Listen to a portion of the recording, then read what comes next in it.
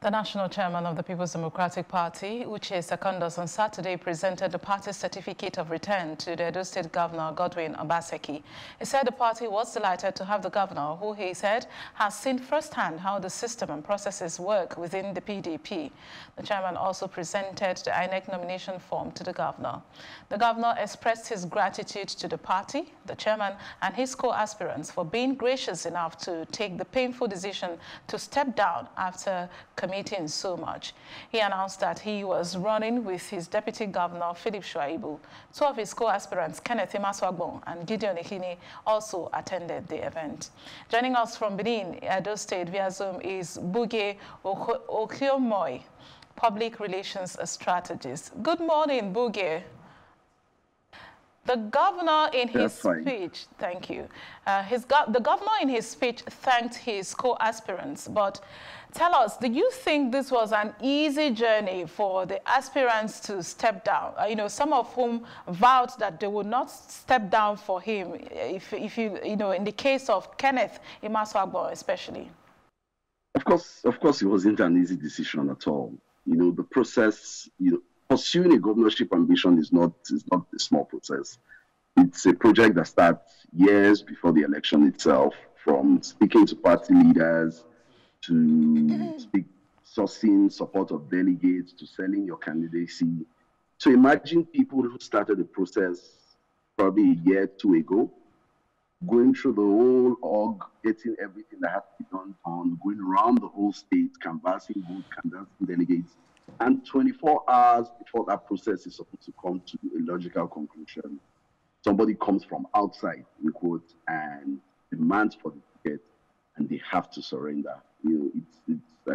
That can be an easy decision. But apparently, politics is about dynamic, politics is about negotiation, politics is about recalculations and strategizing. And I'm sure all the aspirants haven't come together to have certain discussions with certain groups of people, realize that probably the most strategic thing for the People's Democratic Party to do at that time was for them to step down for the government.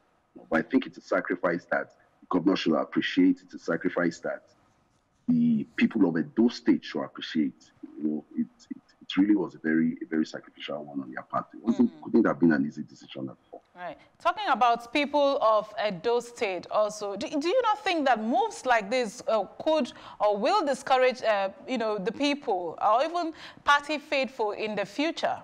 If I know that anybody can decide to just move on after we've vested so much trust and, belief, if you like, on them. Oh, of course. Political calculations and the dynamism of the Edo 2020 elections may have permitted such a thing to happen. But it begs common reasoning for anybody to think that it's a good idea for people who have been in a particular house laboring. The PDP had been in opposition for about 12 to 13 years. And while some conveniently jumped ship, there were party faithfuls, there were party members who stood with the party, who stuck with the party, who labored to build a stable and peaceful entity that the governor could actually take advantage of when it was time. To have a situation where a day to that primary, where their choice in who will fly their flag was going to be established, the governor comes in with people who include those they have had to battle with over 3 or 4 elections, people who, were part of the group or the class that they battled with to come into the party without appropriate discussions, without, the process of the campaign is a very complex one. It's not what just happens. There has to be a lot of discussion. There has to be a lot of alignments. There has to be a lot of agreements. You are trying to collapse two structures into one. It is expected that discussions on how the new structure is going to be formed will work.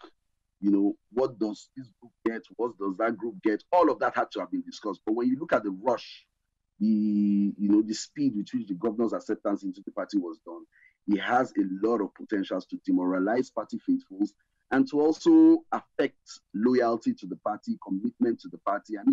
If I know that staying in a party for 12 years, working hard, and in one day somebody from outside can come, what inspiration do I have to remain committed? very huge one. It's not something that should have happened. It could be excused now because of the dynamic of the particular election, but it doesn't help our democracy at all to have parties, run like that. There must be reward for loyalty, and processes must be followed.